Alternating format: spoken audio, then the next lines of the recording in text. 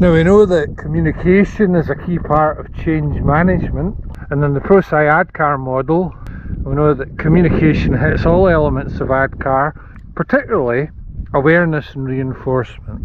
We also know that while communications experts and change management experts will craft the messages based on discovery, what's in it for me, and what will help people through their ADKAR process, that the people that we're going to invite to send those communications are sponsors, managers and champions. That's part of their role. But communication can be tough. It's a great quote from George Bernard Shaw.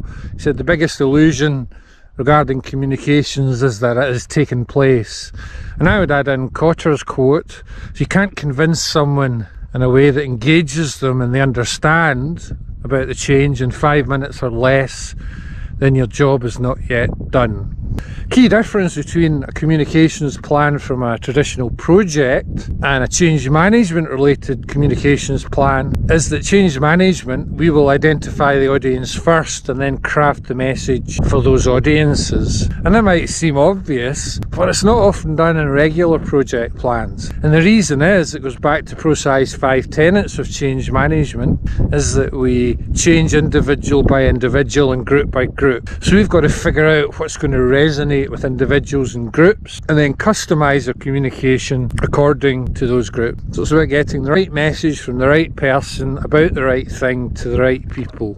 So I like to take it a stage further. If you look at the Change Leaders Roadmap by Akerman-Anderson, you'll find a 5-step process to break communication down and to make it even more specific. And it's a great way to consider communication. Let's look at that in a minute. Yeah, so I love the Akerman-Anderson 5x4 matrix. It shows 5 levels of communication, all of which are required for communication to be as effective as possible. It's on page 119 of their book, and I always use this to make sure my communications approach has got sufficient depth in it. And it basically begins where most comms plans end. Most comms plans share information, but there's a lot more depth required for effective communication. And ultimately it's about communications being a process, not an event, not an isolated event or set of events, but a process that is continual throughout and beyond a change.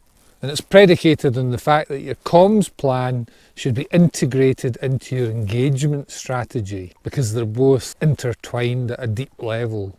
And we see that in some organisations as well, where they actually create an internal comms and engagement department, which recognises that both are required for change. And each of the levels described in this model describe their own outcome. And the culmination of each element describe excellent communication, ultimately. And each level requires a different style and a different medium to achieve its outcome. Let's look at them. Number 1, information sharing. Number 2, building understanding. Number 3, identifying implications. Number 4, gaining commitment. And number 5, altering behaviour. So that's down the left-hand side of the matrix. And for each one of those, there are 3 elements. Style, number 1. Number 2, media and vehicles for that communication. And number 3, the reaction to look out for when achieved. So let's look at each one. The first one, information sharing. Now Akerman-Anderson recommend that the style of this should be telling one way.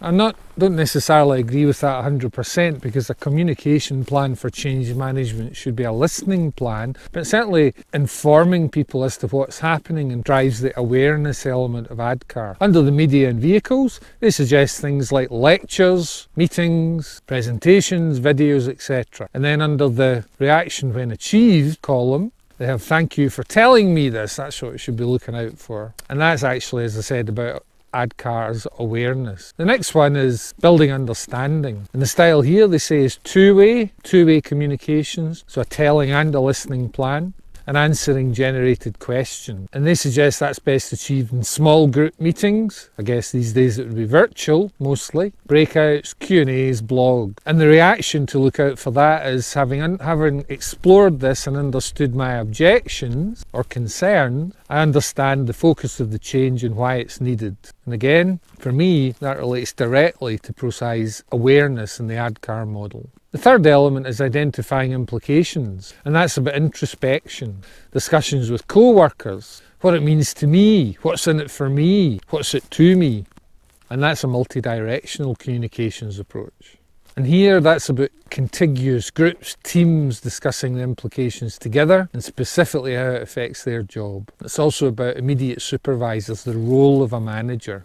They're closest to the people and they're best placed to participate and contribute to those discussions. What we should look out for, a reaction that says, I get it, I understand what it means for me, my team. The fourth level is gaining commitment, and that's about sorting out feelings about the change, and that may require time. And this is where talk time with trusted colleagues comes in, with champions, with immediate supervisor, and even access to the sponsor to discuss. And Akerman-Anderson suggests that this is the part of communication where people will give a personal commitment and personally commit to making that change work. And crucially, individuals will see that their immediate supervisor and even the sponsor, the leader of the organisation even, want this change to happen, and they'll see their place within it. And for me, again, that not only touches on awareness in the ADKAR model, but desire.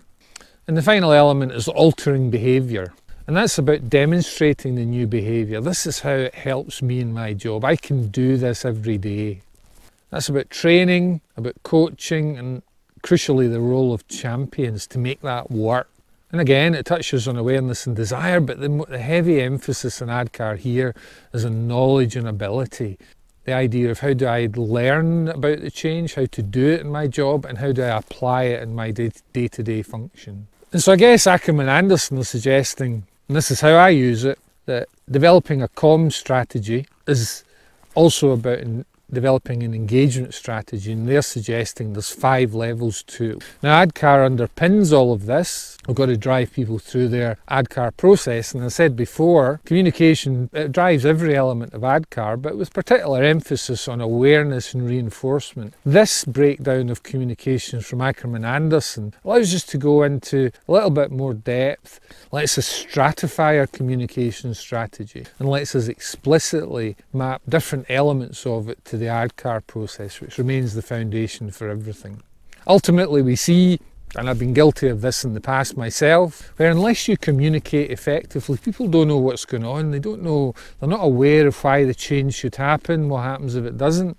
They don't know what's in it for them, that's desire. They don't know where to gain the knowledge or the ability to make that change happen. And the change may not be reinforced. So although as a leadership team perhaps we've spent a lot of time figuring out all of that, we've got to let people know, and that's the function of communication. So don't fall into the George Bernard Shaw trap. The biggest mistake with communication is imagining it's happened. Make it happen. I hope that helped. And now the little bit of sleet or snow has started, and it was sunny about an hour ago. Okay, better get going.